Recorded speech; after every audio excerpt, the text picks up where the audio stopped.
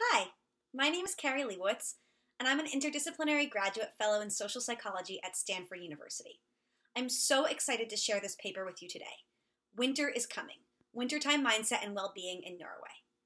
This is work I conducted with my colleague Leibowitz Vitterso at the University of Tromsø when I was living in Tromsø, Norway as part of a US-Norway Fulbright research grant. Tromsø is a very special city. It's located 350 kilometers north of the Arctic Circle. In fact, Tromsø is so far north that in the winter, the sun doesn't rise above the horizon at all for 2 months, during what's known as the polar night. Now, some research suggests that rates of seasonal affective disorder, or wintertime depression, should be relatively high in a place that's so far north. You see, the latitude hypothesis of seasonal affective disorder states that as you get farther away from the equator, where it gets darker during the winter, rates of wintertime depression should go up. But research in Tromsø hasn't supported this theory. People in Tromsø have relatively low rates of seasonal affective disorder, and other studies have found no relationship between latitude of living and rates of wintertime depression. So our study attempted to understand how people in northern Norway are able to thrive even during the long, dark, cold winters. We hypothesized that people's wintertime mindsets might be an important factor. Mindsets are selective viewpoints that help us understand the world, and we can think of someone's wintertime mindset as how one thinks about and relates to the winter.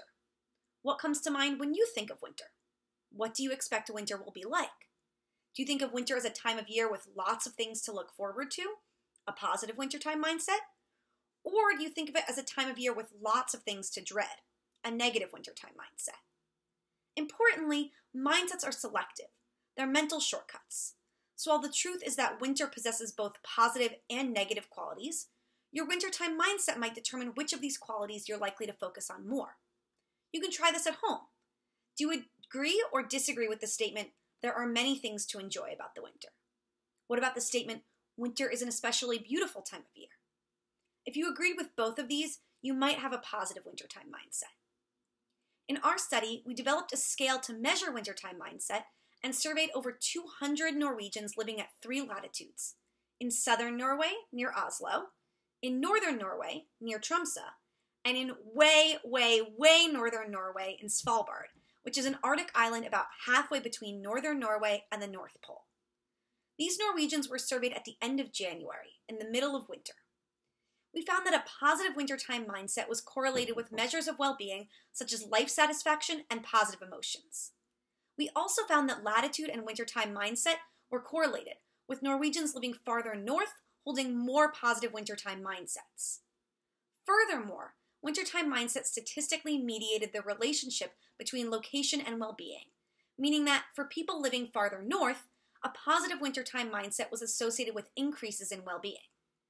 This research suggests that wintertime mindset might be a previously overlooked factor in explaining the well-being experienced by residents living in the high north during winter.